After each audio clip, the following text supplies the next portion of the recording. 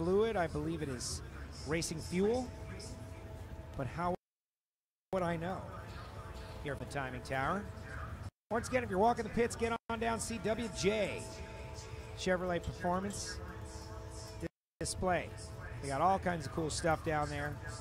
Pickup trucks, they got a new Silverado, they got Corvettes.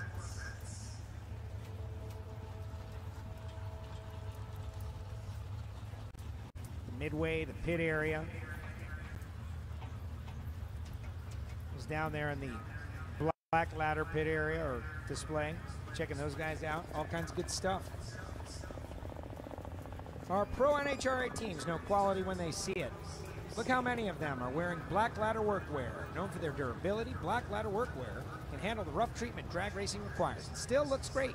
Head over to the Black Ladder trailer and see for yourself quality, functionality of their working gear. While you're there, sign up for some cool prizes, free gear.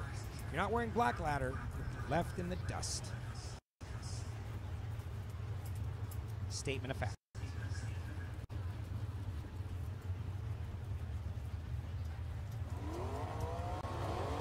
Starting line cleaned up.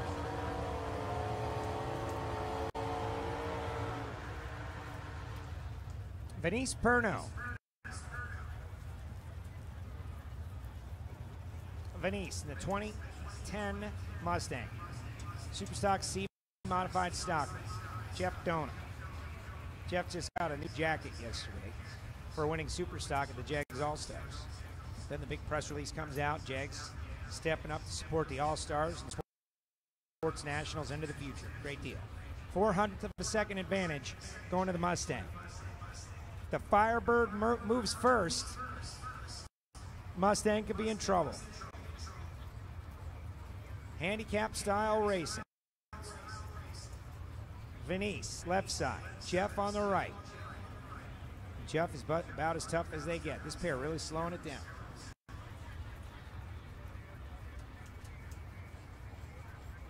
All kinds of gamesmanship going on. I don't think that's the case here, though. I think they are just taking their time. Extending the U.S. Nationals as long as possible for one of these drivers. Jeff is staged. Waiting on Venice. Venice Perno. Better get in there. Stage is up. Who moved first? Firebird versus Mustang.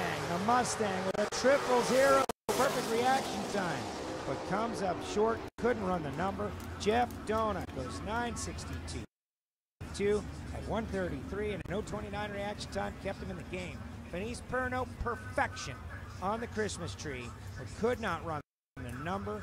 9.701 at 134, and I am guessing may have given up the finish line stripe.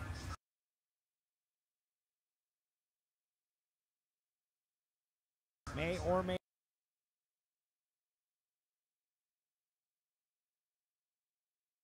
not. You just never